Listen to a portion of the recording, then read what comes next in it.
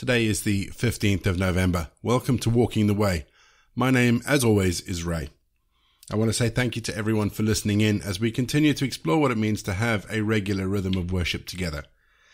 And if you're joining us for the first time, let me explain that each episode follows a really simple pattern of prayer, scripture, and music. So without any more preamble, let's start today's leg of Walking the Way. And we begin today's episode with a prayer. Almighty God, you are author of life. We are in awe of your creation. The vast oceans reflect your majesty. The ever-changing skies renew our lands, and the deep valleys carry your peace and shelter. You are Saviour of the world. We're amazed at your grace. The nations find peace in your forgiveness, and the sufferers hope in your healing hands. The burdened find rest in your promise of heaven. You are unconditional love. We are privileged to be filled by your presence. The youth are filled with your vision, and the old are filled with your wisdom. The oppressed are unchained by your freedom. Almighty God, Father, Son, and Spirit, we worship you. And we're going to have our first piece of music for today, and after that, we'll get into our Bible readings.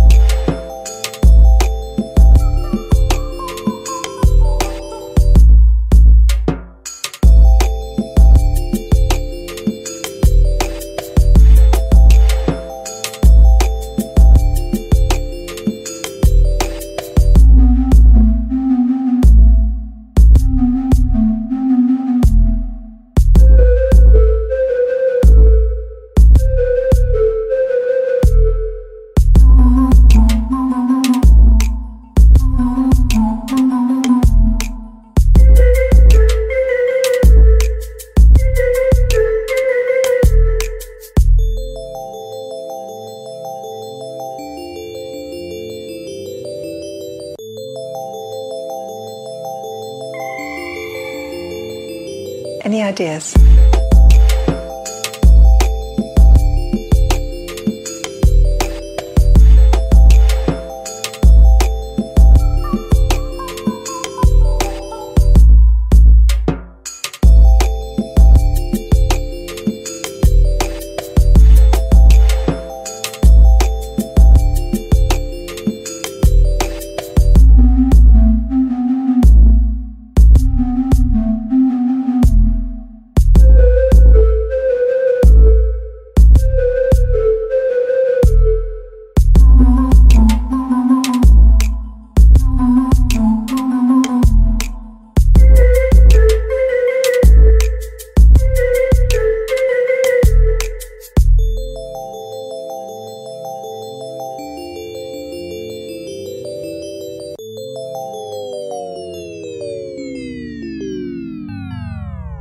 Let's pray, shall we?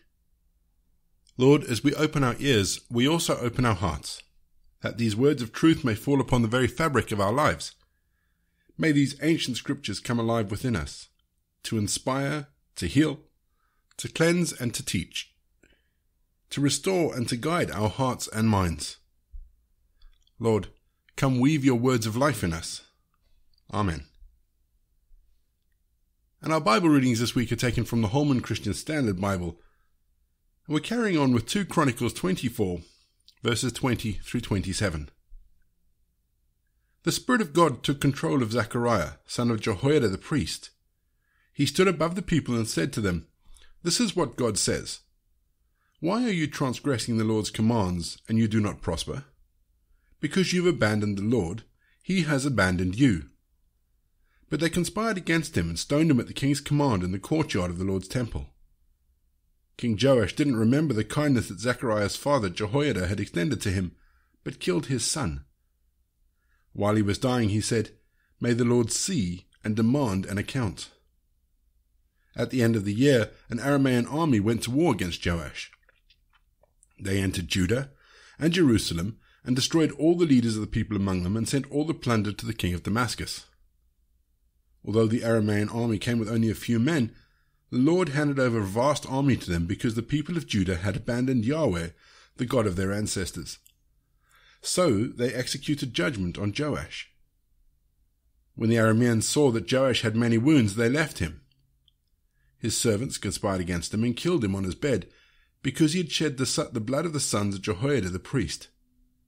So he died, and they buried him in the city of David, but they did not bury him in the tomb of the kings. Those who had conspired against him were Zabad, son of Ammonite woman Shimeath, and Behozabad, son of Moabite woman Shimrith.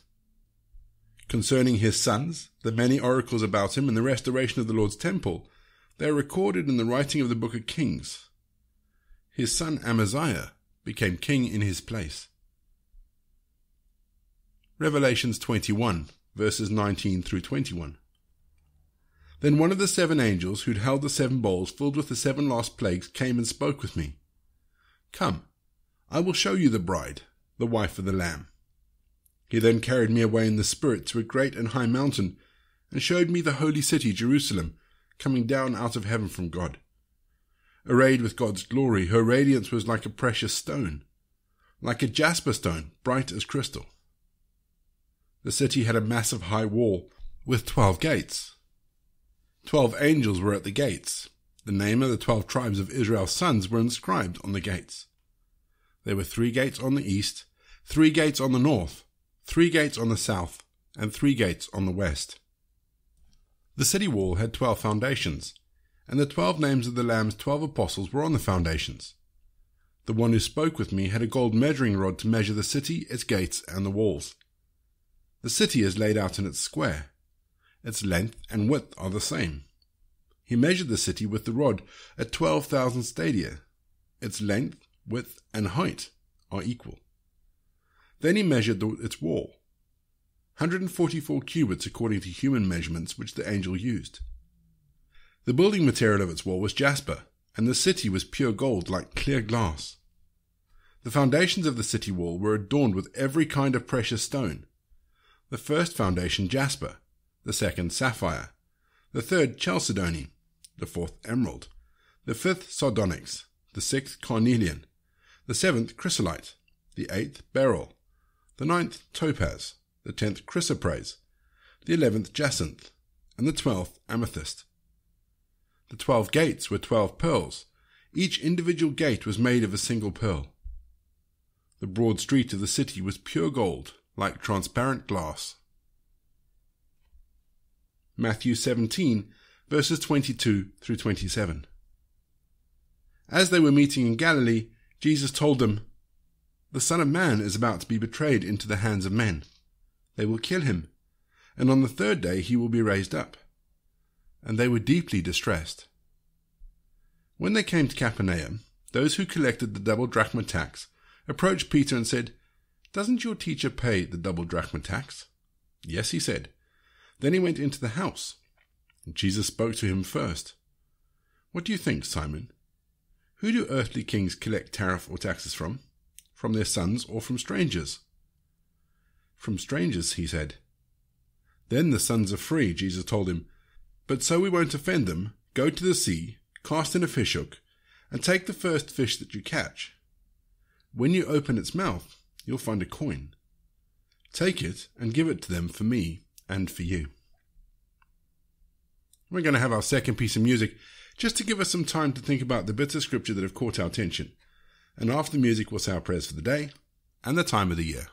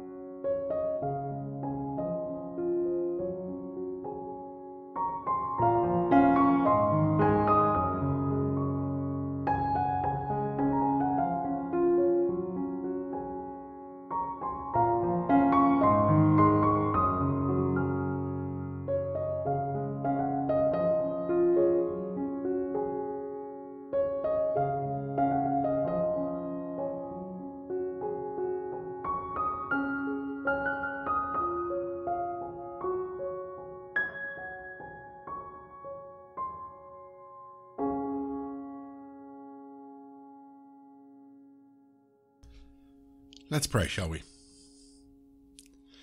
Lord, on this day I remember that you go before me. So I pause to meditate on your promises. Thank you, Lord, that you go with me. You lay a pathway. You watch over me like a shepherd. So I give you my fears, worries and anxieties, and I lay all the tension and stress at the foot of the cross. Thank you that you rose from the dead and that you bring life, freedom, hope, and the promise of heaven. Praise you that I am safe in your presence. Amen. And our prayer for the time of the year. Dear Lord, change is hard, but we know that you are our helper. You are holding our hand as the challenges of life come our way, so we go through the motions of sad endings and scary beginnings. Help us to know that you are here with us.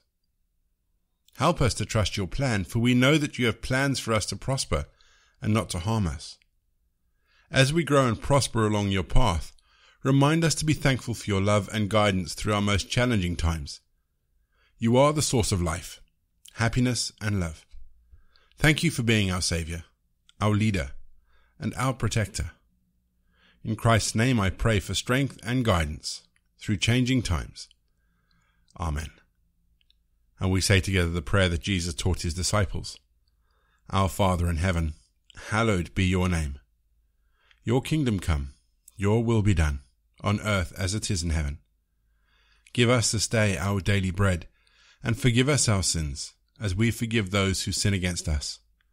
Lead us not into temptation, but deliver us from evil. For the kingdom, the power, and the glory are yours, now and forever. Amen. And the grace of our Lord Jesus Christ, the love of God, and the fellowship of the Holy Spirit be with us and remain with us, now and forevermore. Go in peace to love and serve the Lord. And before we finish our episode for today, I just want to say thank you to the staff at the Queen's Foundation in Birmingham for putting us up for a week as we've looked at mission and ministry and gospel in context. So thank you to Jonathan and Kerry and Gary and Dan and Jason and everybody at Queen's for putting us up.